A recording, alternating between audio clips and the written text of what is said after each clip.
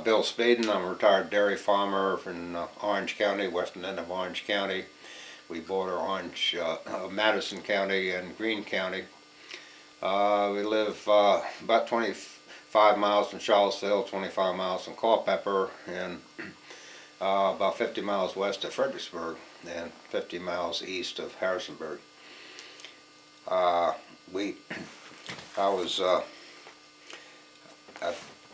In 1979, Marline approached my wife and myself by the landman to lease our farm in Orange County for a uranium mine and mill. I'm reading from a letter that I was going to present down to the Uranium Mining Committee.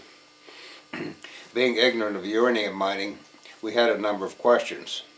With that in mind, my wife and I decided to tour some uranium mines out west. Marline, on hearing of our plans, offered us a company airplane out of Denver to see one of their mining operations in Wyoming, an offer we declined.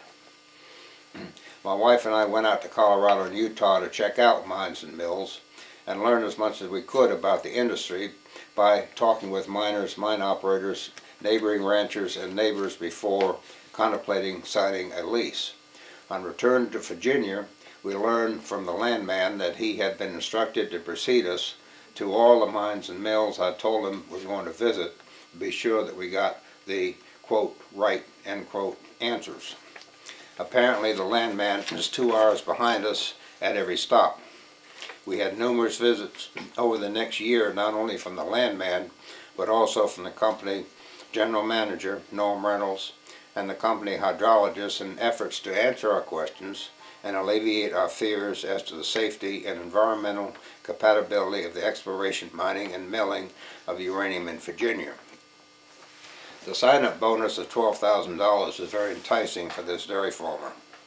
After we dragged our feet for some time, Marline offered us a partnership in the company. We were perplexed as to why Marline was paying so much attention to us until we saw a map of Northern Virginia Marline had on the wall of their display of a local high school science fair.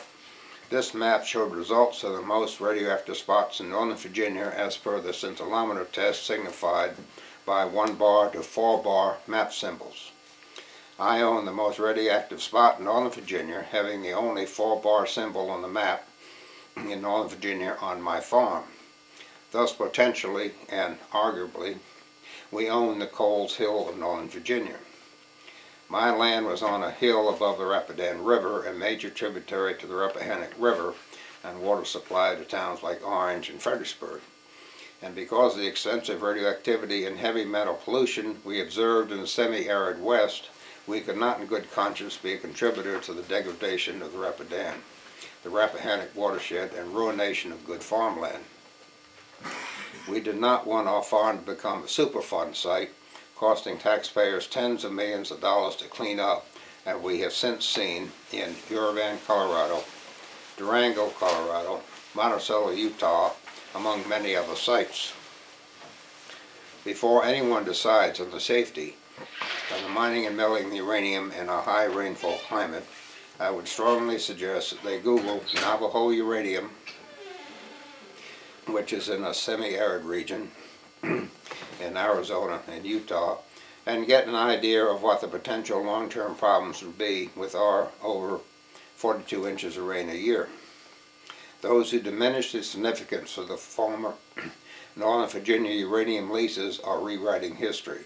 Revisionist history is a disservice to the work of the National Research Council's Virginia Uranium Mining Committee and the people of the Commonwealth of Virginia.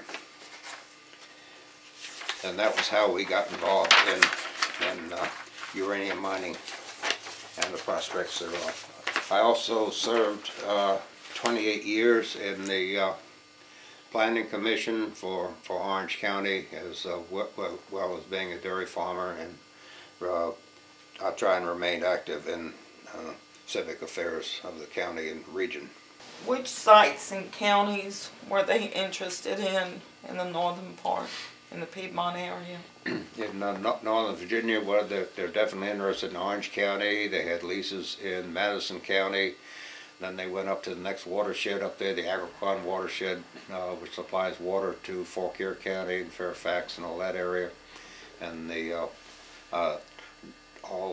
just about all the politicians up there, including Loudoun County and all, got involved, and we were supported by, I believe, every board of supervisor, every county from Orange County north. Okay. What type of terms did they offer to secure these leases? How much? Well, initially they came in here and offered $1 an acre to secure the lease per year on farm. A lot of farmers saw this as free income. After we went out to Colorado and Utah, we talked to ranchers out there. We found they were paying $3 an acre out there in the semi-arid area. So we came back and wondered why they were trying to hoodwink the farmers in this area. And within a month or so, the lease rental went up to $3 an acre for everybody who had leased. I had not leased myself. I couldn't put myself in the position of taking their money and having concerns about them at the same time. What about your neighbors here? Just about everybody here was approached, signed up. I don't remember exactly how many acres, but just about all, a very high percentage of the farmland at the western end of Orange County was leased by Marline Inc. for exploration, mining, and milling, and people had signed lease agreements to that effect. Do you know of any other landowners that refused, such as yourself? I don't recall anybody actually refusing besides ourselves. There probably were a couple, but I don't recall them at this point. It was a number of years ago, but most people saw this as an easy way to get in some income, so they signed the lease essentially very often without reading the lease. They really didn't understand some of the nuances in it, which would be very detrimental to the farmer if they actually found and mined uranium on their property. What about some of the terms that you remember that were in the leases?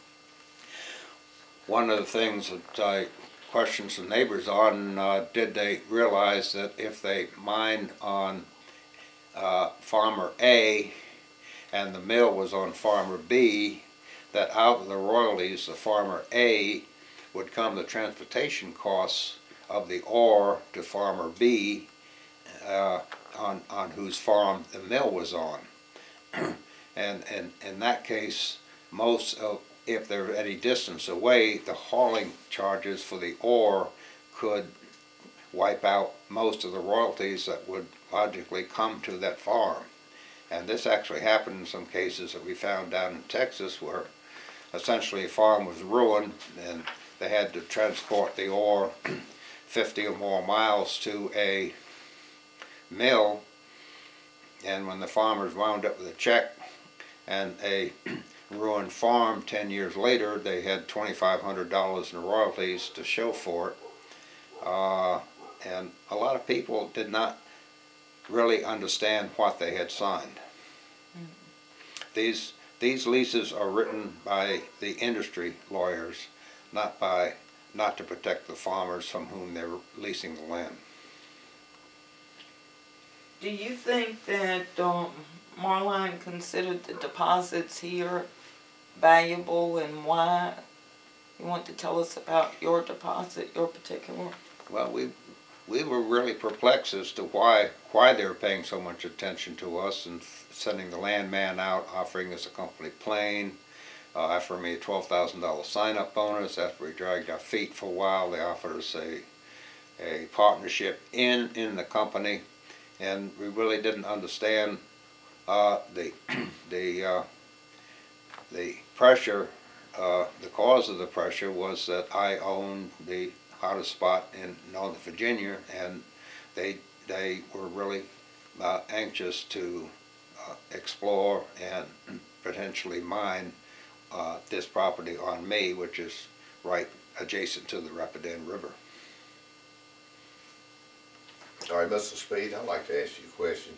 We know that uranium does mix with water in valves. This will destroy the bay more and also our drinking water. Well, according to what we learned when talking with ranchers and citizens out west in Monticello, Utah, various places, Durango, Colorado, where they had a mine right on the Animas River, and the tailings piles were there. There was a Superfund site, and we spent tens of millions of dollars hauling that site off. Uravan, other sites out west. If that can happen in a case where they have 12 to 15 inches of rain a year, it doesn't take a whole lot of imagination to worry about what can happen where you have over 40 inches of rain a year, such as we do. And we have a really good example of this right here between Orange and Louisa, Spotsylvania County, on Contrary Creek, which runs into Lake Anna. If you go over the bridge and stop on the bridge and look down into Contrary Creek, it is a dead creek. There is nothing, no vegetation, there are no animals and no fish in it. What happened there? There are still tailings piles there from gold mining operations that happened in the 20s, 30s, 40s. The last one closed up in 1952. But the tailings ponds are still there. And this isn't radioactivity problems. This is acid problems coming from these mines into these tailings piles on just above Contrary Creek. And to this day, this is a dead creek. Every time it rains, these tailings ponds overflow, and the water was tested in these tailings ponds to be down around 3.2 pH, which essentially is like battery acid. And it is acid that comes down, and it can be seen today. The coloration, the yellow from the sulfur is there, and it is could be a harbinger of what could happen if we had uranium mining with the tailings piles, which is a technology still being used in uranium mining. That can happen in the tailings piles and ponds, because we have out west they have a positive evaporation rate, meaning that they have more evaporation than they do rainfall. Therefore, these ponds very seldom actually overflow. They do seep into the ground underneath. Here, they would actually overflow because we have a negative evaporation rate. We have a higher level of rainfall than we do evaporation. Therefore, the water is going to accumulate and overflow from these ponds. And we can see it on Contrary Creek right here in Spotsylvania County.